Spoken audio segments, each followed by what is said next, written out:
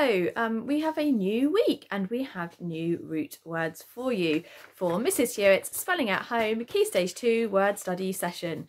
So the first root that we're going to do today is actually one that can mean other things in other contexts, but we're just going to focus on one meaning of it today. Okay, so it is this, which is cent.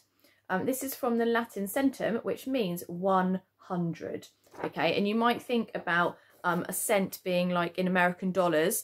You have a cent, and there's obviously 100 of them, and that's where that comes from. Okay, so cent meaning 100, and all the words that I've got on our morpheme frame today relate in some way to 100, and this is a good thing to remember, especially in subjects like history.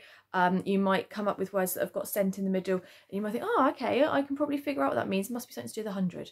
So I'm going to pop the morpheme frame up to the screen, and then you can pause the video, see how many words you can build. Once you've built them, before I show you the word sums and we have a chat about it, see if maybe you can figure out what they mean or what they might mean using your knowledge of the different morphemes of the prefixes and suffixes and things like that. Okay, see if you can kind of predict what I'm going to say now, because you should be really good at this now. So get ready to pause the video, okay?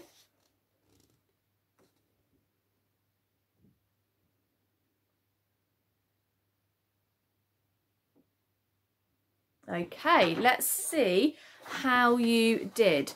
So the one that I'm hoping you probably got quite quickly is this one with percent. Okay, because we use that in maths, and when I teach maths I always talk about it being percent, being out of 100.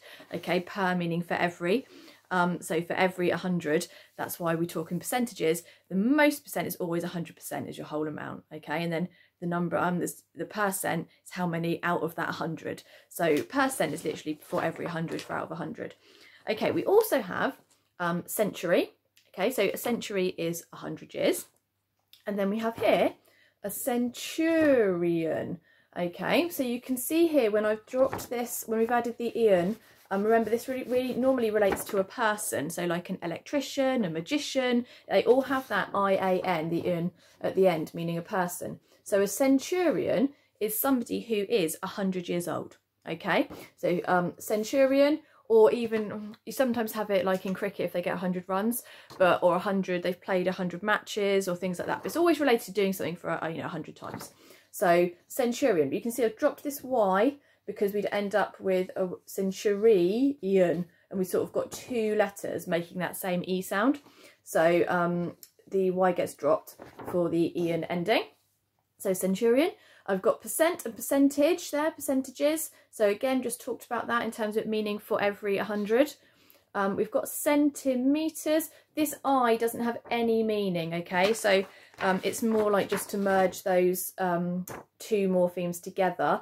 It's called a zero phone because it's a phone because it has a sound, but it's zero because it has no meaning, okay? So that's in there. That's more just for ease of speech. So we've got centimetre, you've also got centigram, centilitre, centimetre, okay? And then we'll talk about centipede in a minute, but centimetre, because it is 100th of a metre. You split a 1 metre into 100, each of them is a centimetre, okay? 100 centimetres in a metre, 100 centigrams, so in a gram, but you can split anything that's split up there, centilitres, 100 centilitres in litre, okay?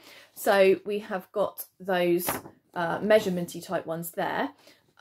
We've got a centenary there. That's like an anniversary type thing of 100 years. So it's the centenary of a main event, of an event that's happened, okay? But again, 100 years.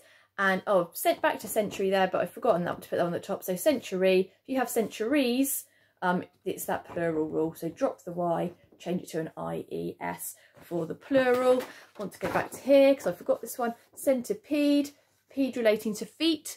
Okay, so toes and feet. So centipede means 100 feet. Centipedes don't actually have 100 feet, but that's obviously originally where it comes from, is something to do with legs and feet and things like that. Okay, so it's to do with them having lots and lots of legs. So all of those today is our cent, that means 100, okay? Tomorrow we're going to look at cent meaning a different word, basically. So we've got other words that have cent in, they don't mean 100. So cent isn't always 100 because it comes from different roots in the Latin, okay? But that one is where it means 100. So I hope you've got lots and lots of words. You need to go and try and write a sentence or two with some of those words in, maybe century or centenary or centurion. Try and get your spellings right and don't forget your rules. And I will see you back here tomorrow for another look at cent. Okay, bye.